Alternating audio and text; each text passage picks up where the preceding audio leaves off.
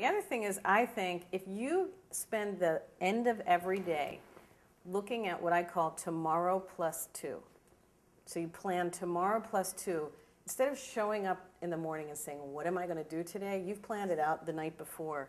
You'll then see, gee, I'm planning to do that like at 11 o'clock at night. There's no way I'm going to get it done. Right. And you really come into your day ready for the day. You have your mind set, you have your energy set, and you can pace yourself because you know what you're in for. But you have to do that the night before. The morning of is too late. Now you're in panic mode. Oh my God, what do I do?